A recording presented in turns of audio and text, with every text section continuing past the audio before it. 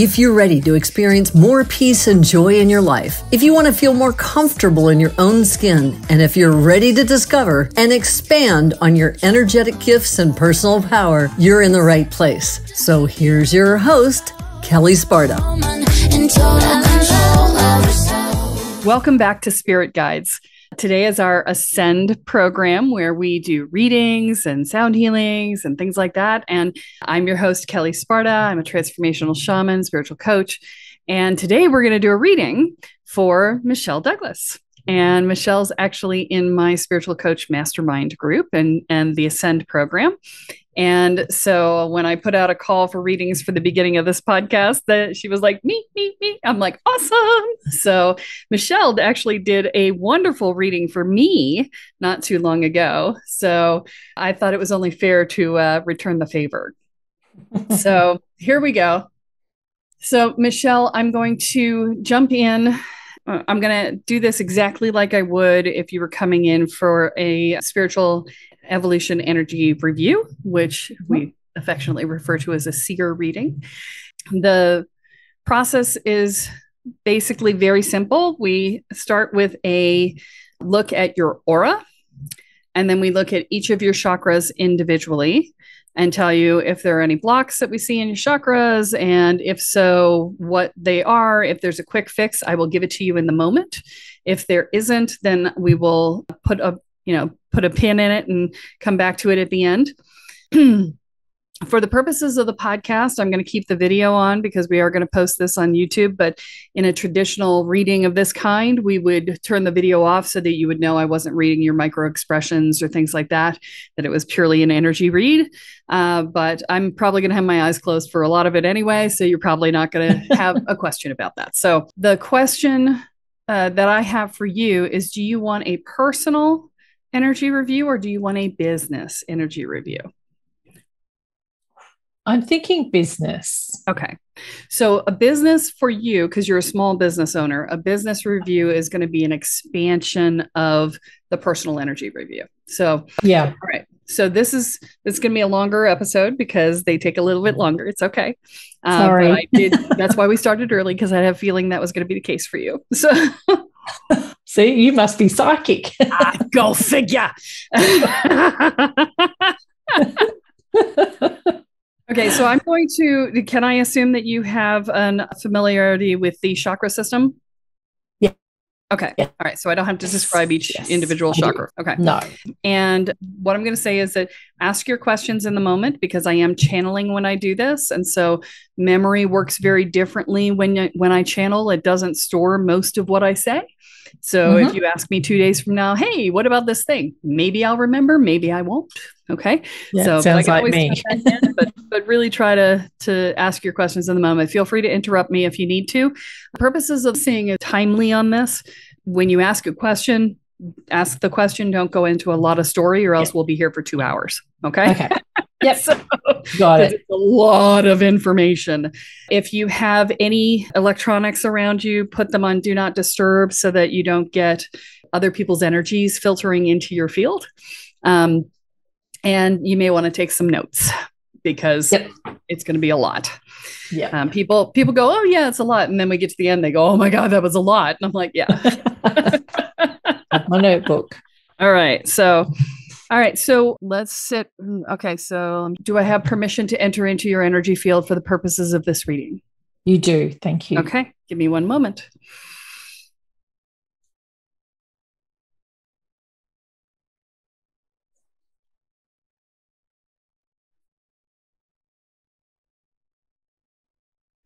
Oh, yes. If you have any shields up, this would be the time to make a little Kelly-sized hole in them, because I do have to come into your aura to do that. I've just heated up. Yeah, I've been told I tickle. I've been told I'm warm. Yeah, you definitely heated me up. Yeah. Okay. So I'm going to start outside of your aura for a moment, just because on a business scan, it's usually more important. Interesting. I have some cotton balls around you, and I'm not like cotton balls, like an entire layer of cotton around you. Are you having a hard time being seen? Yeah. Yeah. So I'm seeing like this big insulative cotton, it's probably like, I don't know, like 2 or 3 feet deep, right? It's like, nope, you can't see me. I am being buffered from the world, protected. Excellent. Right? Just what all business owners. So we'll talk about that when we get there. Let me see here. What else? Anything else? Nope. They're telling me you're cocooning. That's what I'm saying. It's not cotton. It's cocoon silk, right? Yeah. So you're in your chrysalis phase is what they're saying, which means the inside's going to be all gooey. So great. Okay, let's come into your aura and hope I don't get all sticky. I've just got this amazing image in my mind right now. Okay, so let me come into your aura.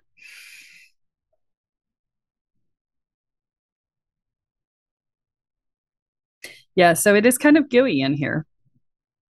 I often see people in water in their auras, but yours is more gel-like. So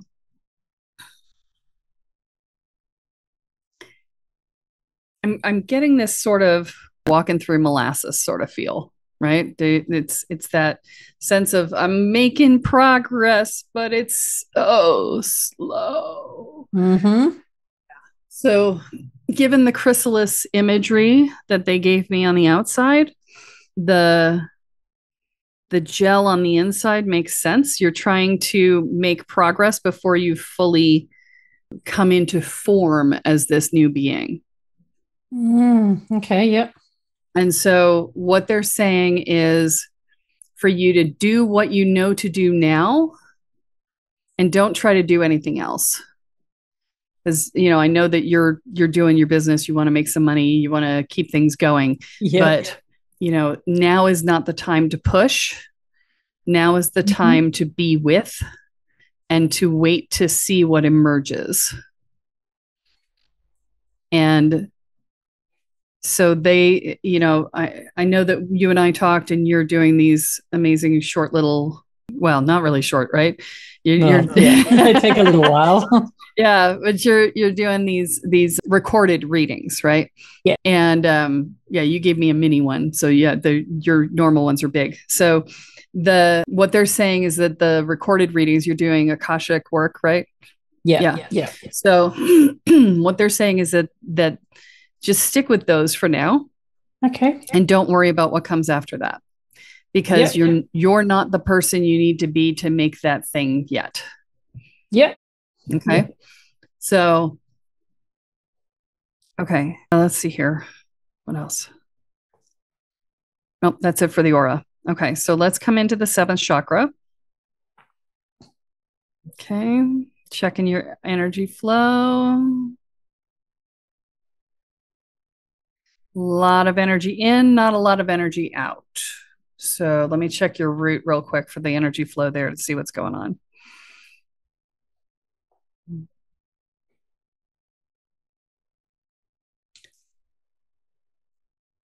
Are you moving? You don't look like you're moving. No. So there's no grounding happening. And I've only got energy flow in from the top, which makes sense now because there's no energy left to go out. So what we want to be is a circuit between earth and sky. And so there is a free guided meditation called the tree meditation on my YouTube channel. Yep. And so if you go there, this is a quick fix. So the tree meditation 3 times a day will fix this for you. Okay. Now, let me talk about the reason why this happens. Okay. Let me check your root again. I don't normally go straight to the root, but we're going to do things differently today. I'm doing what I'm told. So, okay. Yeah. So there's a steel plate under your feet in your root chakra. And what that means is that you have given someone else in your life permission to pass judgment on you and pull your feet out from under you at any moment by saying they don't approve. Usually a parent feels like a mom. Oh, no. No? No, not mom. Okay. It's usually a parent or a parent figure. Both of them are brilliant. Okay. Well, there's someone in your life who's holding authority over your life. That's what the steel plate means, is that we have said, oh, here, is it okay? Am I okay? Am I okay? Am I okay?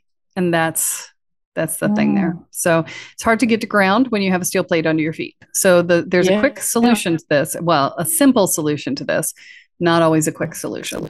And so that one is revoke permission.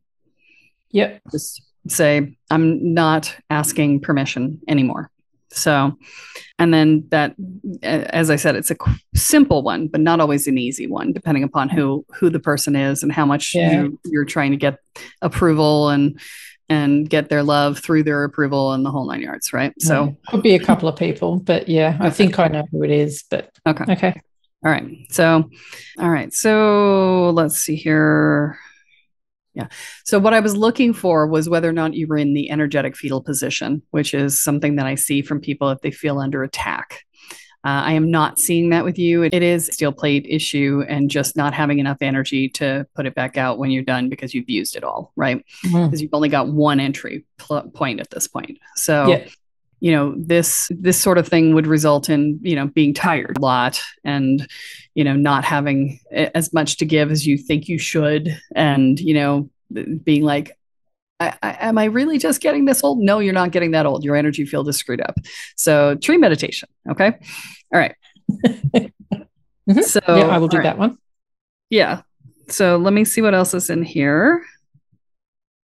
Oh, definitely got some mind on overdrive going on. Brain is spinning a million miles a minute. Well, see, this will also be solved by the just do what you're doing. Don't try to do anything else. Right? Yeah. Because your brain can't go blah, blah, blah, blah, blah when you're just doing what you're doing. You're like, I already know how to do this. I've already got this. I'm good. Yep. I'm just going to be here. Right? When you let go of that need to do more, be more, have more, whatever, so that you can finish crystallizing, then the mind on overdrive is going to drop automatically. So we don't have to worry about fixing that one. That's going to fix itself. Okay. And so let's see here.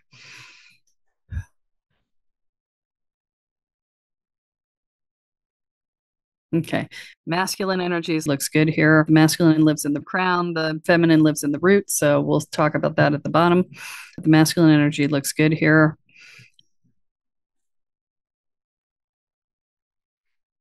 Well, you definitely know your channel because you're already doing that. So I don't have to tell you that. Let's see here. What else? Anything else I need to know in this chakra? Oh, yeah. Okay. Okay. Your guides are like, would you just tell her to sit down and listen to us? She listens to us for readings for everybody else, but she doesn't listen to us for herself. Would you just tell her to sit down and listen to us? We've been trying to talk to her for a while now, and she's not freaking listening.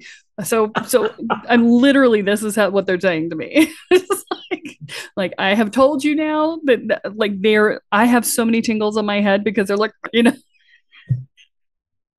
oh God. Yeah. So all right. If it makes you feel better, mine do that too. Excellent. I'm so glad I'm not alone. Because we're so busy reading for other people, we forget to listen for ourselves. I get it. I do. Yes. Yes. So my bad too. So, but the reason it was probably so intense is because my guys were probably piling on. They were probably tapping them on the shoulder too to say. Yeah, they were probably piling on there. So, okay. So you and I both have we have an assignment to sit down and listen to our guides for a while. So yeah. Okay. All right. So I think that's everything for this chakra. Yes. Okay. Yes. That was the crown, wasn't it? Yeah. Yeah, that was the crown. So we're going to come down into the sixth. So that's the third eye. Yep. And now let me take a look. So you have a transmitter and a receiver, and I'm going to check on the transmitter. The transmitter, I know it works because you've done a reading for me, but I'm going to check it anyway because that's just good form. All right. Oh yeah. Nice strong outflow.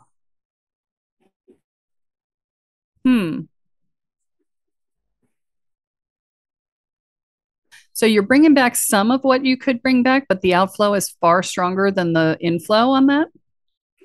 And so I would say that I would sit with how much am I allowed to know?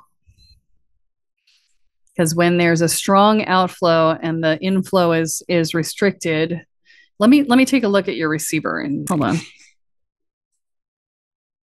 No, receiver is wide open. Wow, that's good. So your receiver is what we think of as our intuition. So I'm telling you this just so that you know that you're picking up on in the environment around you. It's not I'm going out to the Akashic and grabbing the information and coming back. Yeah, that's just in general daily life, you mean? Yeah, exactly. Okay. So you've probably got the strongest intuition I've seen on anybody I've read. So, really? Yeah. Yeah, it's just like, I think I'm too much in my head because I don't feel that sometimes. No, it's pretty intense. So wow. The transmitter though is being limited. And so it's going out, but it's not coming back as strongly as it could, which is kind of awesome for the fact that your reading was so good in its current state. Imagine what it could be in its advanced state. So that's going to be really it could be amazing. So the question here is to sit with yourself and be like, why am I not receiving everything I'm capable of getting? Because that is the question. Right? That is the key here, is to make sure that usually these are belief based. If you can't get the energy back in, it's because you don't want to be responsible for what you see. You don't want to feel too powerful because that would intimidate you. You know, these are usually the reasons that are behind these things, right? Yeah.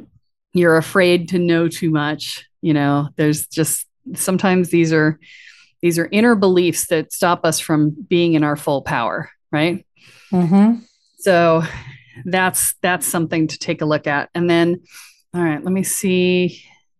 So the other piece that lives here is the fear of your own power. And so I'm going to take a look for that and see what that looks like. Being able to stand in your power. Okay, so I got an image of owning your power thing, and I have you standing with your hands on your hips and a superhero cape flowing out behind you, but you're standing on bubbling quicksand type, well, more like bubbling lava, and you're sinking into the lava. So it's the here I come to save the day, right? It's that sort of energy. And then being undermined by your own insecurities around whether or not you can hold it. Right? Oh, there's a way in which you're like, yes, I can do this. I've got this. I'm awesome. Look at me. And then, being slowly eaten from the bottom, right? It's just like slowly absorbed into the earth. So excellent. Yeah. Okay. So this is about, let me just see what this is. Hold on. I look at the bubbling goo because they don't normally give me a picture on this one. So you're unique in a couple of ways now. So very special. All right, so the bubbling down at the bottom is insecurity, imposter syndrome. Yay. Oh, yay. Yay. That's what this one is. So you're asking yourself the question, what if I'm not good enough? And I would ask you to change the question to what if I'm amazing? Yeah. Because it's equally likely, right? We always question the negative. We don't question the positive because the positive scares the crap out of us. But you're doing okay with the positive because you're in your superhero stance, right? Yep. So you've just got a habit of asking yourself, what if I'm not good enough? What if I can't do it? What if?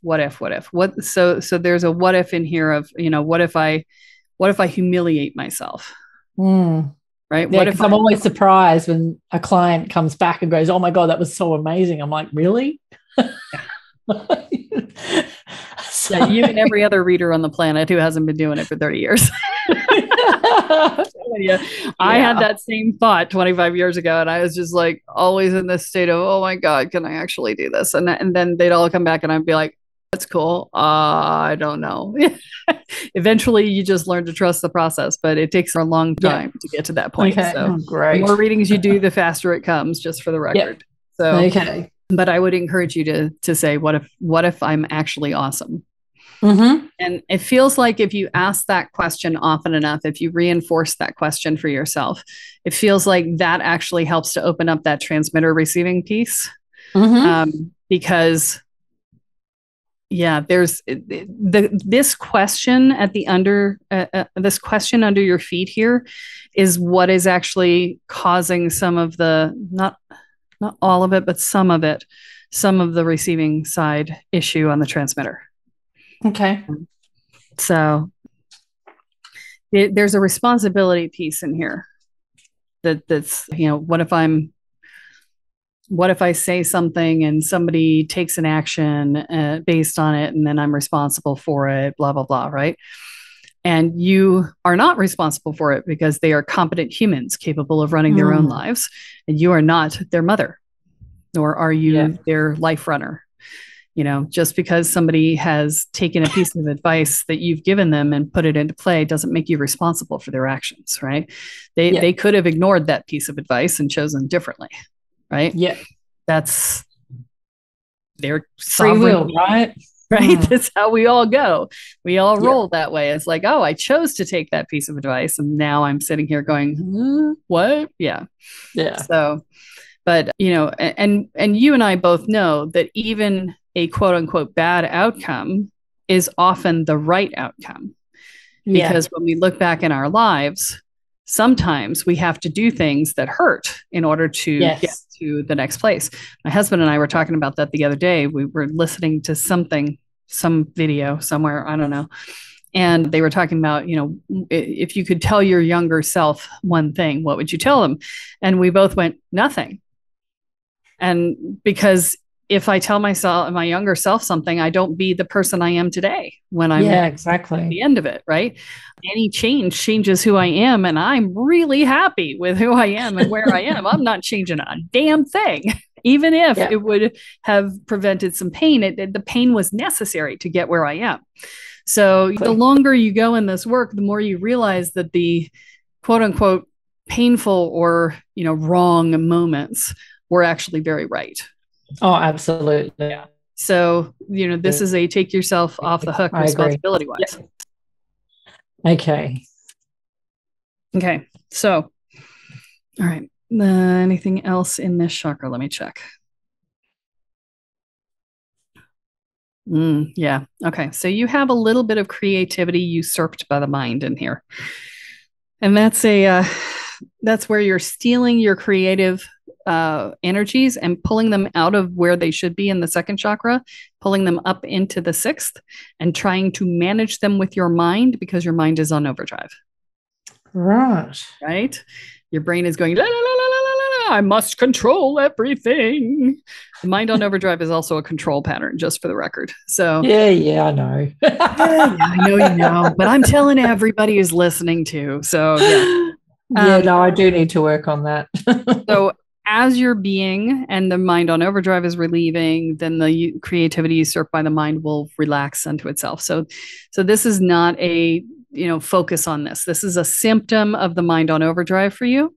So this is one of the things that we're going to do as we go through this process is I'm going to say, look, these are blocks that are here, but don't focus on this one. It's a symptom. Focus on the cause. Right. Yeah. And when you focus on the cause, these other symptoms will go away. So the cause right now is your chrysalis state.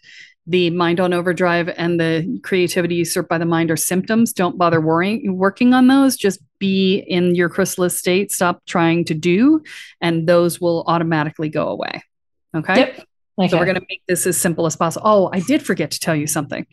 Well, don't take the number of blocks that I find as a report card, because every time we do this, what we're reading is the level that you're on in terms of the work that you're doing.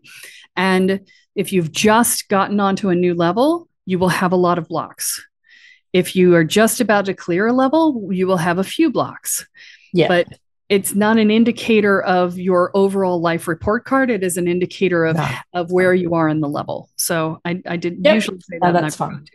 It's early in the morning for me. It is late at night for me. 7 a.m. in the morning for me, and Michelle's down in Australia, so it's late at night for her. So we're having a party. So okay, all right. So is that everything for the sixth chakra? Yes. Okay. So we're coming down into the fifth chakra. I usually get this one physically for the overall, so bear with me.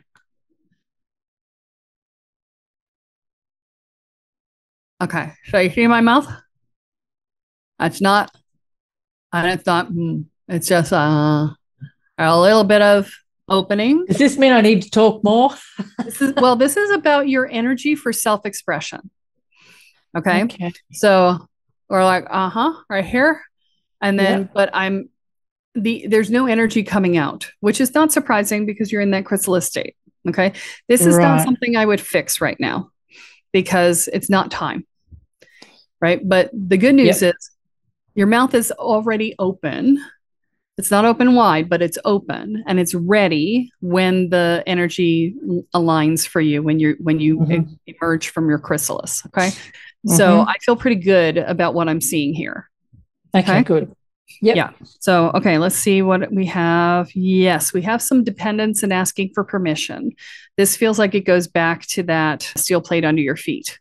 So dependence and asking for permission is a child energy. So I often find that people in this work are living, that their inner child is often driving the bus, right? And that's because in childhood it needed to. But this is a child energy that is related to looking for approval. So dependence and asking for permission is looking for approval. And so again, this is about taking the child out of the driver's seat in this regard and just stepping in as the adult. So this is the best way to do this, is to literally look at the child and say, "Oh, baby, you did such a good job. How about you go play in the back of the bus, and I'm gonna drive the bus for a while now." Right? We don't want to get down on ourselves because the child did the best they could, and we just step into our adult self and be like, "Okay, I'm driving the bus now. I am the one making the decisions for me and my business. I am not relying on someone else." Okay. Yep. So it's one thing to get input and advice. It's another thing to abdicate responsibility. Yeah. Okay. Yeah. Yeah. Okay. So, so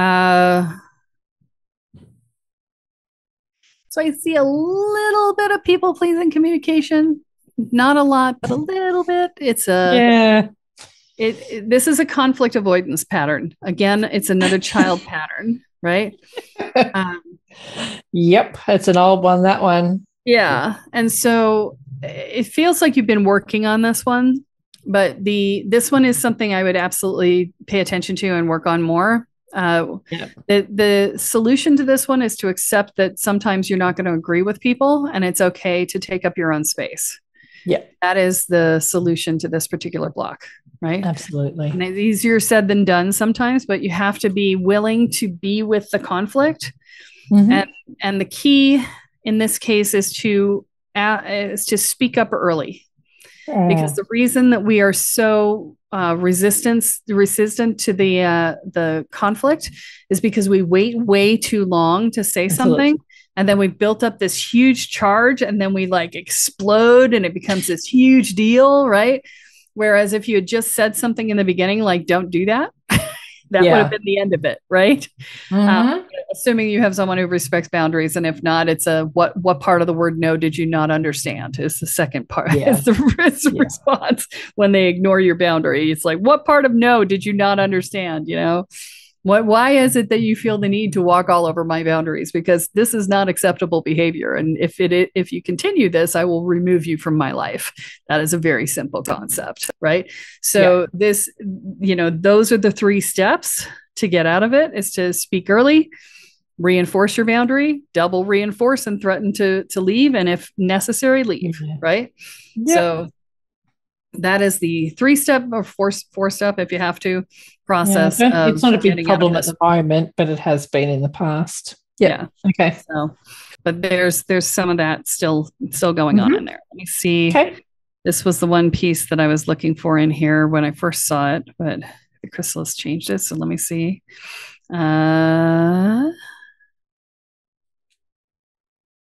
Okay, so you're Jack in the boxing. Okay, so there's a block that I look. So let me tell you what these terms are that I'm using. There are 38 common blocks that I have found over the 3,000 energy reviews that I've done. And those are common to people on a spiritual path. So nobody has all of them. Everybody has some of them. So that's what I keep looking for in this. And then I look for whatever else is there. So just it's my own shorthand that I've created over doing 3,000 of these things. So this one is hiding your true self, right? It's trying to be invisible. In most cases, this usually comes out of an abusive environment. I know that's not true for you. Oh, first marriage was. So that could be all right. That makes sense then. Okay. Yeah. So, but typically if you can't be seen, you can't be attacked, right? Yeah. Problem is when you're living in this as a business owner, then you don't get seen as a business, right? Yeah. So again, this is a bit of a problem. This is an accepting the consequences for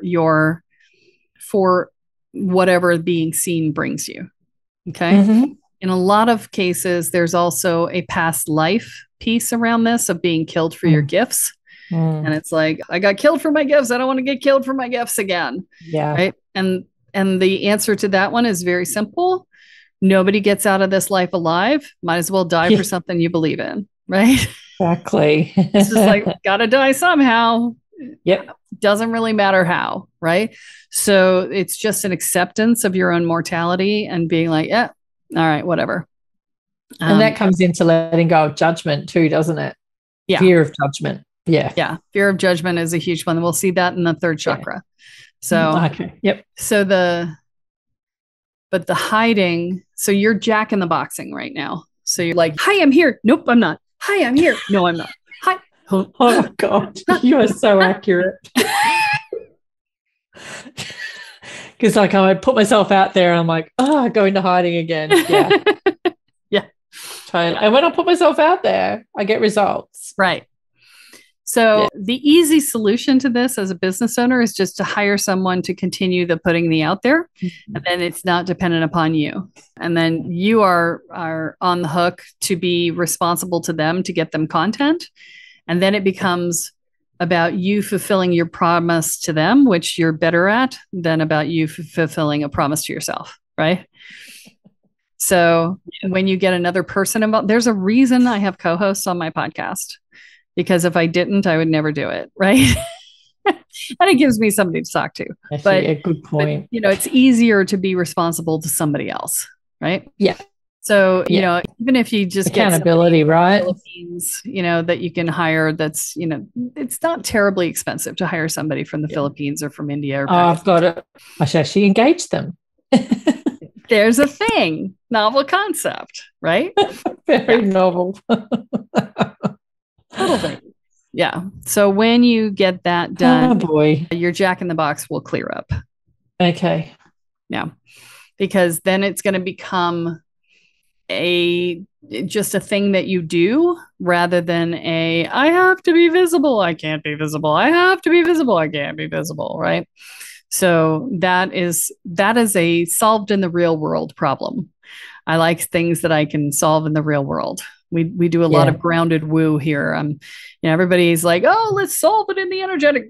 Some things just have better practical solutions, right? Absolutely. So let's stick with the practical. Okay. Yep, I agree. Oh, they're showing me something around finances now, which is not something I usually look at here, but okay. So what they're saying is that there's another practical piece around finances, that there's a way in which you are hiding from your finances, that you're sort of stretching around looking at and planning your finances. It's like you don't, there's no budget. It's almost like you're like, it'll take care of itself. It'll be fine. I'm not going to look at it. Right.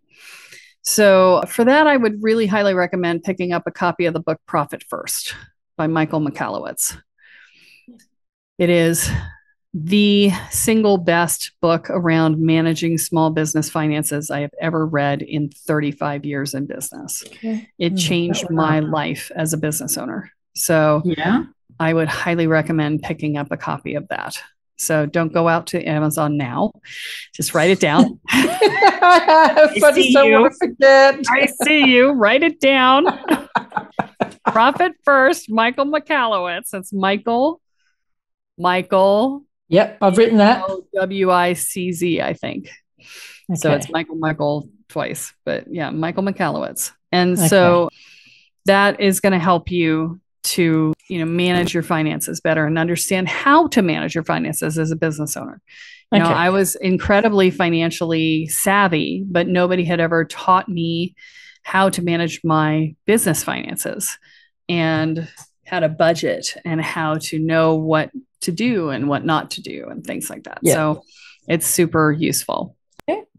Okay.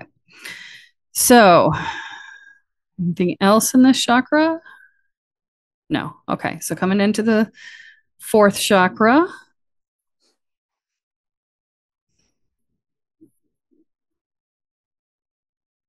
Okay. So I feel this huge heart chakra opening going out where you're giving lots of love to the world and receiving nothing. I get the little really? Really? I had no idea. Yes. No, that's exactly what we're talking about here. Receiving nothing, right? So just for the record, in your family, is gift giving one of the love languages that your parents use? No, it's more words of affirmation, I think. Okay. How about in your relationship? He's a doer. So what is it? What's that one? Acts of service. Acts of service. Yeah. Okay. So typically what I see, let me see if this is true for you.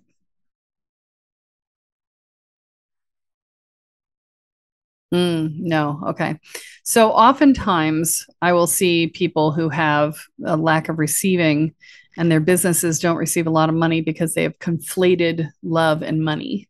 Those are inextricably linked, right? But for you, this is really more of a approval. I keep coming back. There's a massive theme of approval in here. Okay. And so this is an approval, a deservingness, a good enoughness. There's you have to work to deserve it sort of thing, right? So I'm going to blow your brain right now. Okay. Deserving is a made up term. It is a made up term by people who want to control you. Okay. Because if we are all infinite beings of infinite creativity and we are all the universe, how can we how does the deserving is not a thing? Yeah. Everything is ours already. There's no deserving, right? We can have whatever we want. Right? There's no earning it. So deserving is a made up term by people who want to control you. It's a dominance term. It is a function of duality, and you can leave it behind anytime you choose. All you have to do is just claim that it's yours to begin with. Yeah. Okay. By buying into deservingness, we limit ourselves inherently. Yeah. Okay. And so this is what this feels like for you. Yep. So I have an exercise for you. It's going to take you a while, but it'll be a good exercise. Okay. Okay. I want you to sit down every morning for 5 minutes, not long. You can do it for longer if you want, because a lot of people find this very enjoyable. But I want you to sit down for 5 minutes every day, because here's the thing about love. Love never leaves our energy field. Love unreceived sits in our energy field forever. And so I want you to spend 5 minutes a day receiving all the love that you never received. Okay. And that 5 minutes a day, and it's important to do it 5 minutes a day, not 15 minutes every 3 days, right? Because what you want to do is get yourself in the habit of receiving. Yep.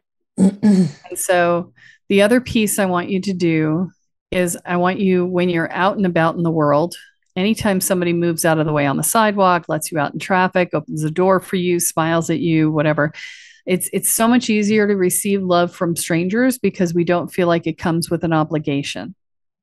Okay. Especially if we've been in an abusive relationship of some kind. Oftentimes, love has come with an obligation. If you love me, you'll do this. Or I'll give you this much love and you give me that much love. Yep. So with strangers, it's much easier to receive because there's no chance of an obligation, right? Yep. And so what I want you to do is every time somebody does something like that for you, I want you to receive it as a gift of love. Say, oh, they're loving me right now. And then you will find that you will have this really wonderful response to it. So when somebody opens a door for me and I receive it as a gift of love, I'm like, thank you. I just feel so much love. And I just have this overflow of love to share back with them in my thank you. And that you can see it light them up because I'm just like, right? I'm so happy. Right. Yep. And so, the goal is not to make them feel better. The goal is for you to receive the love, and then you will automatically end up making them feel better. That's just the nature of the beast. But the goal is for you to receive the love. Do not focus on what you give back. Yep. Okay. Yep. Okay. So, I can do that one. Yeah. And so that's a good practice as well on this one. Okay. Yep. So the other piece of if you're receiving love from someone in your surroundings, someone you know, then the other thing is to remember that love does not come with an obligation. It is unconditional. Yeah. If someone else wants to put an that's not a problem anymore. It used to be, but not now. Yeah. Yeah. But if somebody else puts an obligation on it, you can drop that obligation on the floor. There is no requirement. Okay. Yeah. Agreed. Okay. So, all right, let me see what else is here. Ooh, a little bit of betrayal going on in the back. So there, this feels older. So I don't know how long ago that relationship was for you, but this feels older. 20 plus years ago. Yep. Yeah, it's still here. It's still in your heart chakra. So the thing to remember about betrayal is that people will always tell us who they are. I had a boyfriend once years ago who said, believe everything somebody says in the first 3 times you meet them, because they're always telling you the truth about themselves. And I'm just thinking maybe it could have been the second marriage. You broke up, which was a bit more recent. We split 14 years ago. 14 years ago, that ended. Yeah. And so, they will always tell you the truth about themselves. Don't make excuses for them. Don't try to save them. Don't try to anything. Just believe who they say they are in the first 3 times you meet them. And I have found that that's true. I took that to heart and was like, wow, I did my own empirical study on that one. And it has been experience. The thing that I would say is betrayal is an interesting thing because we ask someone to be someone that they're not. They even agree to be someone that they're not. And then we feel betrayed when they are exactly who they are, with the exception of compulsive liar who believes their own lies, which I've had an experience with someone like that. But with the exception of that, typically we are complicit in the betrayal. Absolutely. I think this is all quite, like over a decade ago, all this stuff. Yeah. So the key here is to recognize that you made that choice. Yeah. Participated. And now you can say, I learned this from it, because anytime we have a challenge like that, we have to recognize and learn that we learned from it. And then we just say, okay, this was the price I paid for the lesson, much like you pay money for a class or, university or whatever. This was the price I paid to learn that lesson. I have learned the lesson now and I'm complete, right? Yeah. So you just need to let it go, because this is not stuck anymore. It's just still there because you never. I just need to tell it to go away. Exactly. Okay. Yeah, I'm happy to let it go because I'm, well and truly moved on from that. Yep. Okay. Okay, cool. So let me see. There's still some grief in here from that relationship too. So there is a clearing grief meditation. It's on my YouTube channel. It'll be coming out again here on the podcast if it hasn't already. I think it might be. I'm redoing some of them on the podcast so that people get them. But there's a clearing grief meditation, not medication. But yeah, it's kind of a medication, right? But that is it's a sound healing, not a meditation. That's an energetic one. Yeah. Cool. And so that one will allow you to release the grief. Excellent. Okay. And that is cumulative. So the more you listen, the more it does. So it's not a one and done thing. Many of my students have done this and they're like, every time I listen, I feel better and better. I released this back in 2020 during the pandemic because everybody was in such grief for their lives. Yeah. And so, I've had a lot of responses from people on this one and it is super helpful. Okay. So, okay. Everything in this chakra? No. It's more here than I thought. What's that? Yeah, well, that's always the case. It's always the case. All right. So there's a deep loneliness in this chakra. And that feels like it's a function of not letting people in. Yeah. It's like you're trying to hold up a mask of, I've got this all together. I'm the strong one. I'm the rock for everybody else. There's a role that you're playing that is keeping you from being allowed to be human. And because you're not letting people in, there's a deep loneliness associated with it. Okay. And when we don't let love in for a long period of time, we create an internal dynamic with our inner child because the inner child doesn't know that we're choosing to not let the love in. The inner child only knows that they're not receiving love. And therefore they create a story that says, I'm not lovable. Okay. And so the I'm not lovable combined with I'm everybody else's rock, I've got it all together, I have to be perfect, says I am deeply lonely and unseen in my pain. And so the invitation is to be human, to allow yourself to be as human as everybody else. When you give yourself permission to be human, other people will, you tell people how to treat you by your actions, by your identity that you hold, by the things that you do. When you say, no, I'm fine, right? And I love the acronym for FINE, which is fucked up, insecure, neurotic, and emotional, right? Love it. I'm fine. Yeah. But, when we say that, we tell people not to worry about us. And, then we don't get any attention when we need help. Right. Yeah. And then we don't ask for help until we're absolutely desperate. And then we put ourselves in a position where we have to manipulate people to drop everything to take care of us because we didn't take care of ourselves sooner. Okay. Right? So we need to ask early and ask often because that way people have the ability to say no and we're not manipulating them. And if we have a long list of people we ask, then everybody can say yes every so often, and it's something small every time. And then we're always in a good place instead of waiting till we're in meltdown mode on the floor going, I need somebody to pick me up. Right? Yeah. Sound familiar? Yeah. So let's see here. Yeah. Okay. So coming down into the third chakra. All right. So this third chakra holds your inner child, your identity, and your power. And so this is your will, your focus, right? Your intention setting space. This is the place from which you set commitments for yourself. And when we undermine our power, we have a hard time setting commitments for ourselves.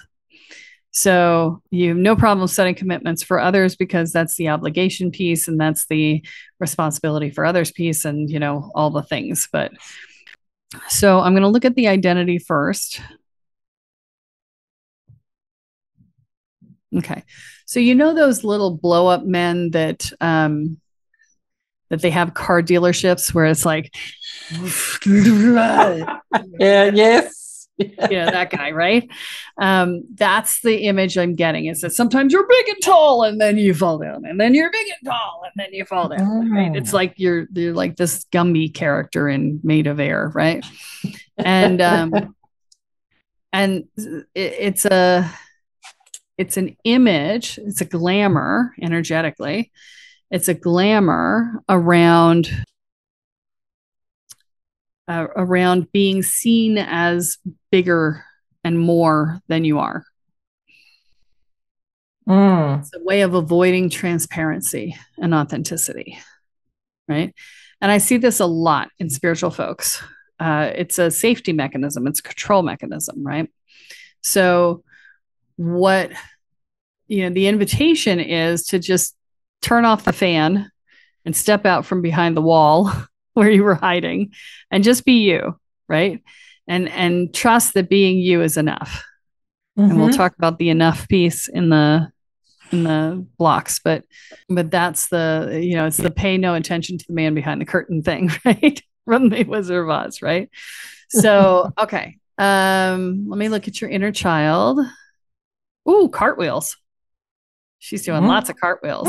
She's like, look at me, look at me, look at me. She's about 5 years old. And she's showing off her cartwheels and she's having a ball, man. Okay. So the good news is you have a good relationship with your inner child.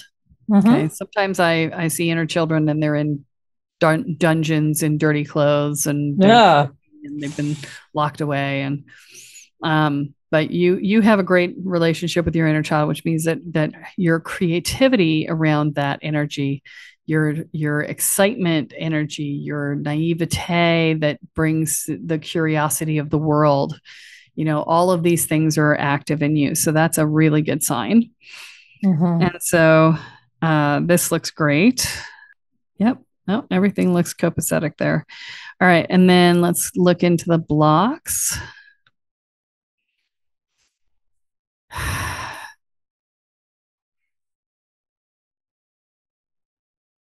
Yeah, the not good enough, not lovable are there. We've talked about these sort of a lot right now. That's not surprising. Yeah. The not good enough, again, is an illusion, right? Yep.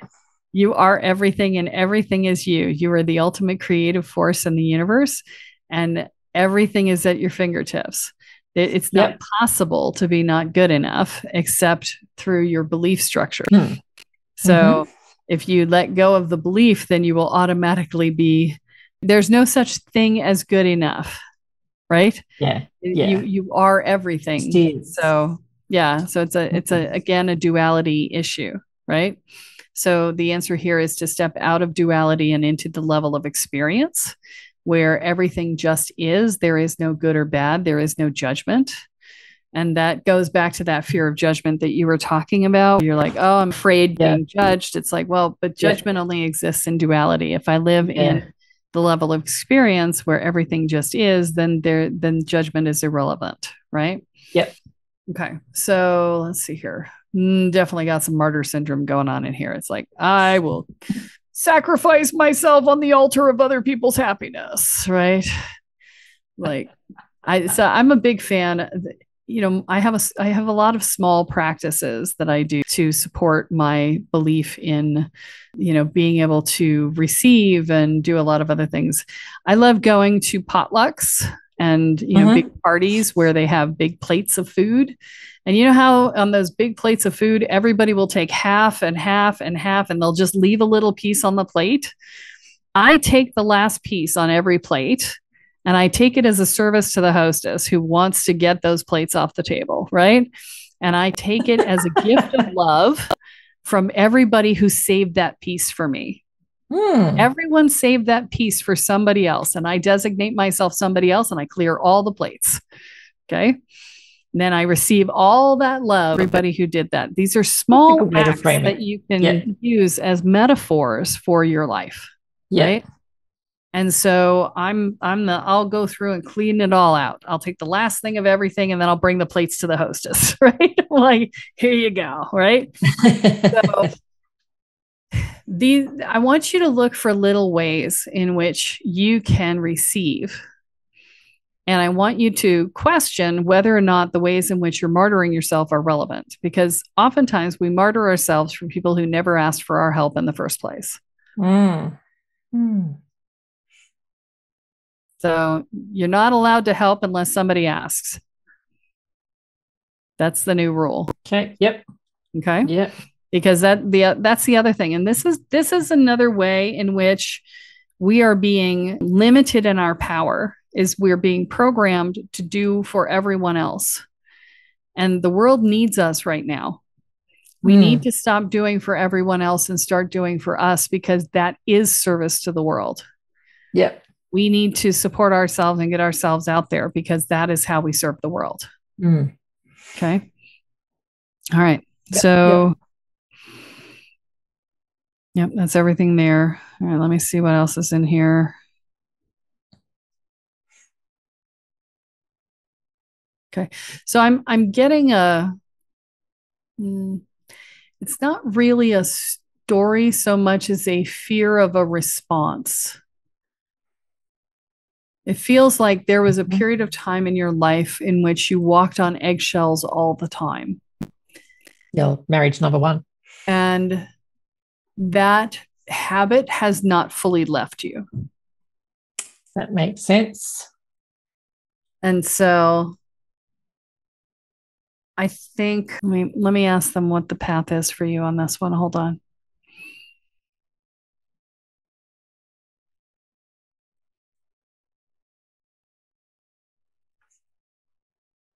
Yeah, so I want you to see yourself wearing shoes, and I want you to stomp the eggshells.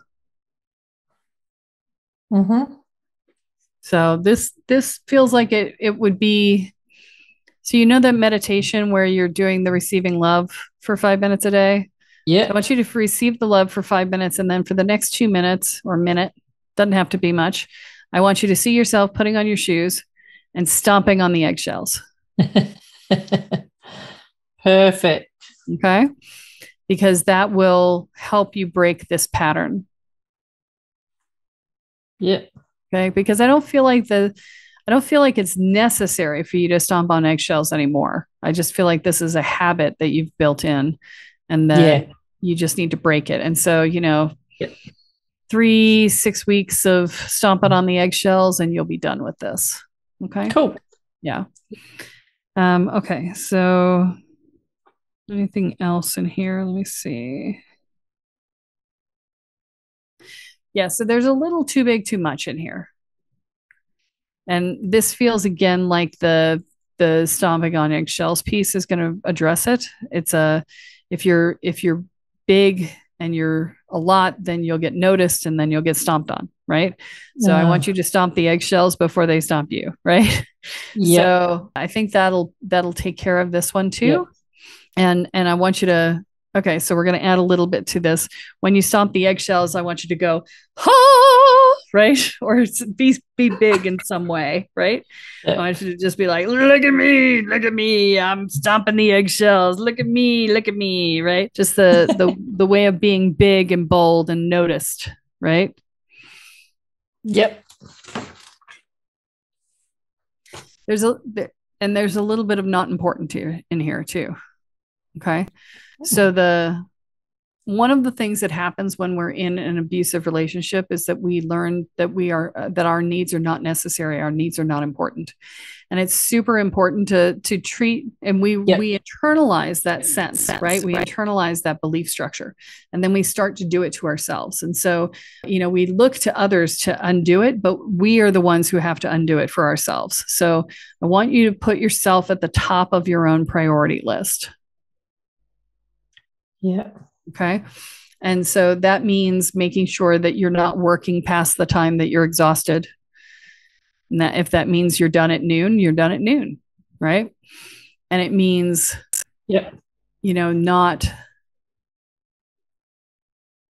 not putting off your needs. Right. So an example of ways in which we don't take care of ourselves when we're feeling not important is we don't.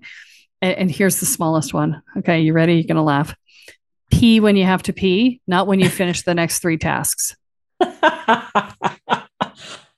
She's bloody been watching me. It's like, no, I have to pee. I'm going to get up and pee now, right? Yeah. When was the last time you went to a doctor, right? These are the ways in which we do not take care of ourselves. So go to the doctor. If you are in pain, deal with the pain, right? Do something to get yourself out of pain. If you need some sort of assistive tool that will help you, that's only going to cost like $20, but you just can't get around to order the damn tool, right? Just do what you need in order to take care of you. Treat yourself as though you are the beloved in your life. If you would look at your partner and be like, you need to do this, then you need to do this, right? Yep. Okay. Yeah. Okay. All right. So okay. That's everything. And this is always the biggest chakra for everybody. Yeah. So that's everything. So let's come down to the second chakra.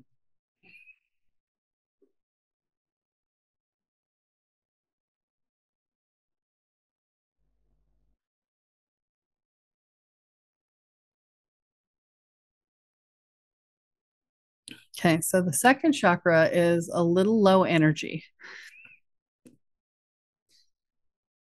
I don't know if you're going through menopause now, but I think so. Yeah. So that has a tendency to impact our second chakra. But again, it also, remember, we stole the creativity out of the second chakra and pulled it up into the sixth. So this one's going to be a little low energy because you've pulled energy out of it. But feels like the sex life is declining as a result of the menopause. It feels like there's some goop in here. That's a function of getting your hormones under control and talking to your doctor about that. Let's look at, so there's a bunch of other things that live in here. Let me just check them. Fine with addictions. You do have some attachments going on in here. So attachments are when you have this vision of something and you say, this is the only way to X. Right? All right. I feel like you have something going on with that in your business right now. Like you've attached, you're like, this is the pathway and I have to get there this way. I'm going to tell you that is not true. Yep. Okay. There are infinite possibilities and infinite ways to get where you want to go, and to not attach to any one path, to not attach to any one way of being. Okay. Yep. Let's see here. Anything else in this chakra? No. Okay. So that's everything there. Cool. Okay. So coming down into the root chakra. So you got a little bit of fear around safety and security. This feels like it's left over. So have you ever done a vagus nerve reset? No. Okay. So I want you to go look that up. Okay. There's lots and lots of things on the internet that can show you how to do that. What happens when we are in abusive or traumatic environments is we end up going into our parasympathetic nervous system instead of our sympathetic nervous system, which puts us into hypervigilance and this constant state of alertness. And it heightens our cortisol levels. It drains our adrenals because they're constantly pumping out adrenaline, and it's really bad for our body, right? So you want to do a vagus nerve reset periodically because it is a default for you right now. I mean, it's been 19 years and you're still in this state. Well, more than 20. Yeah. So you're going to want to do this, 2-3 times a week until you find that you're much more relaxed, right? I did this for the first time and I was just like, my whole life changed. First time I reset my vagus nerve, my whole life changed. I was like, oh my God, I feel so much better. I literally couldn't worry about anything anymore. I was just like, who knew? This will be good. Stunner. So I highly recommend that. I feel like that will, and let me just check. Yeah. So they're saying that'll work, but then there's also the habit of worrying. That is just simply a matter of saying, nope, it's fine. Right. Yeah. Sometimes we have to re-enroll that part of ourselves that is the worrier and say, because it's just trying to keep us safe. Right. Yep. And so what you need to do is give it a different task and talk to that part of yourself that's constantly going, right? And you just say, look, it's okay. Everything's okay. Look around us. The room is fine. I have a roof over my head. I have food in my fridge. Nobody's coming to get me. Everything's fine. How about you go out and find opportunities for me to make money instead? That would be awesome, right? Just give it a different task, right? It just needs a job, right? Yep. Okay. Yeah. So I'm literally feeling like there's a throbbing in my temple right now, or actually between my jaw and my temple. Do you get pain here? Yeah, in the temple I do. Yeah. Yeah. It's like right here, right? So I'm that is actually causing that pain for you. So when you re-enroll that pain will go away. Yep. Okay. Yeah, because I only get it when I'm stressed. Yes. Yeah. So that is causing that. Okay. So let's see. We already talked about the grounding. Let's see, what else do we have? Oh, interesting. So I see a very small group of friends. And what's interesting is that they are all bound and gagged. And what that says to me is that the people you let in closest to you are told to not tell anything to anybody about you, that they are not to share about you, that there is a way in which you're trying to keep them from it's like I only let in 2 or 3 people into my inner circle, and if you break my confidence, then you are out, is sort of the energy that I'm getting. Could it be I just don't share it so they can't? It is possible. Yeah, that's another possibility. It's like I think that's probably more accurate. Okay. Yeah, so I just don't tell them. Yeah, they're basically what I'm seeing is gauze around their eyes and ears, and then a gag in their mouth. Right? It's just okay. That's what I'm seeing. Because there's nothing for them to tell because I don't There's tell nothing them. for them. Yeah. So yeah, that'll be why. Yet again, transparency. Yeah, remember that deep loneliness in the heart that at some point allowing other people to see you will make you feel loved. The other piece that we don't recognize when we're trying to be perfect is that it's a karmic imbalance. Right. People feel imbalanced. So like I remember a friend of mine was moving and she called me out of the blue and she said, "Help." And I was like, oh my God, what? Like I've known her for like 8 years, never heard help out of her mouth in my entire time I've known her. And I said, what's going on? She said, the movers will be here in 2 hours and my kitchen is not packed. And I have to be able to tell them what stuff is mine and what's my soon to be ex-husband's. And I can't be packing and doing that at the same time. I help.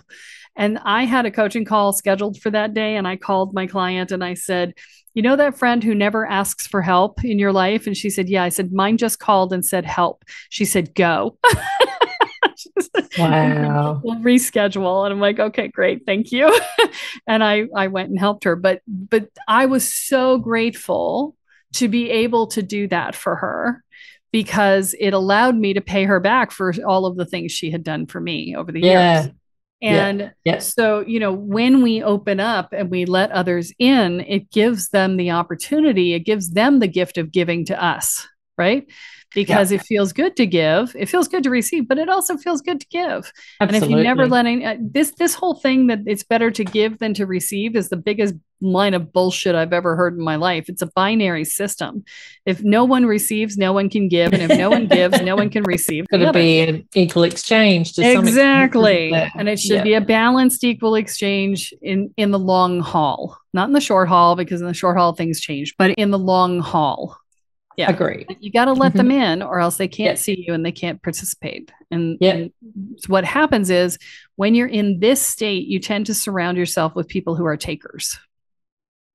Because people who are balanced and healthy people will be frustrated by the fact that they can't give. Yeah. Okay. and they will leave because they feel unbalanced and they feel the karmic imbalance. Mm.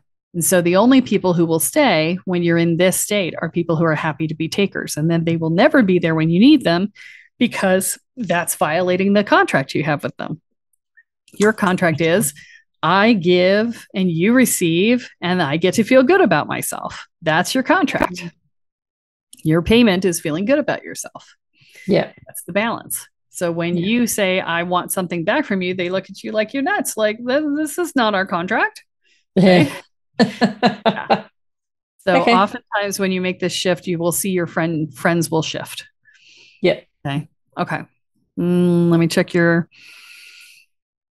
I don't feel like we need to do the family tableau for you. You're good there, but let me check your manifestation bubbles. I think we know that things are going to be a little slow, but because of the chrysalis state, but let me see what's going on here. Okay. So there's a passion piece that's missing in the second chakra. And I feel like this is a crispy critter thing. You're burned out. So you can't be passionate when you're fried. Yeah. So that's slowing things down. If you take this downtime that we were talking about for the chrysalis to happen, that dissolves. So let me just assume that that's done, and I'll see where we are with that.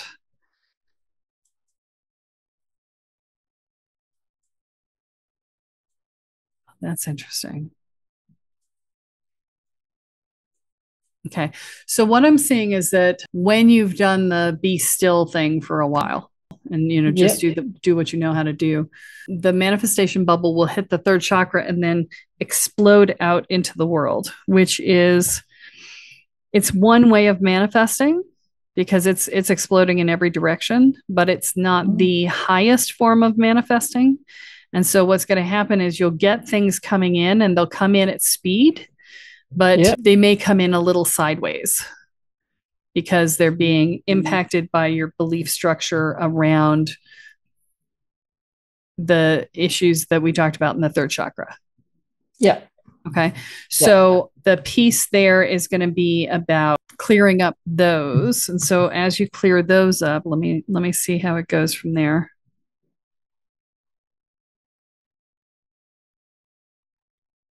Yeah. So you will have financial success once you have finished your chrysalis. Financially, money will come in, but it's going to be a little bit of a process for you to get through the other stuff. It's going to be a while. Okay.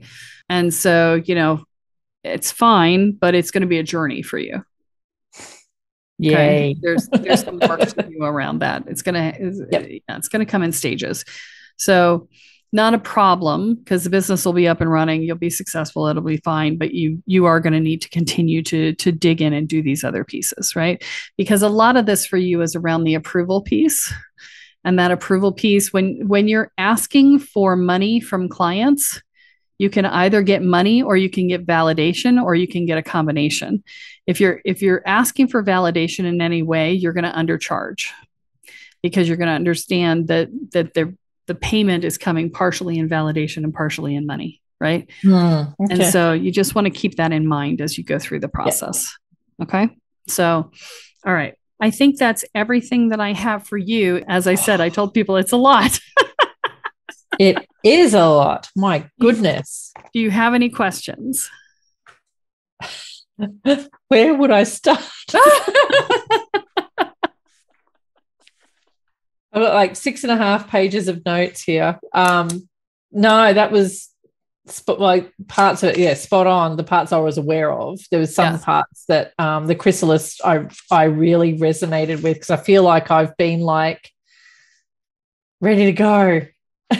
And like I'm getting clients, like they come in spurts and then it's crickets and then there's a few more and then there's crickets again. It's just like, come on. Remember that Jack in the Box? Yeah. And I've not been consistent with my marketing either. So I know I have myself partly to blame for that. So, but that makes a lot of sense. So there's a lot of homework I've got to do now and I'm sure you'll check in with me at some point and make sure I've done it. Yeah. Well, no, that's awesome.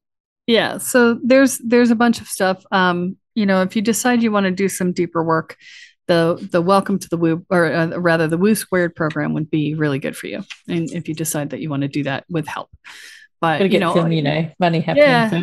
But that's where the money's going to be fine. Once you do the chrysalis thing, the money's going to come pouring in, and then you'll be ready to come and do that. So yeah, absolutely. It'll all be good. But, I mean, yeah. So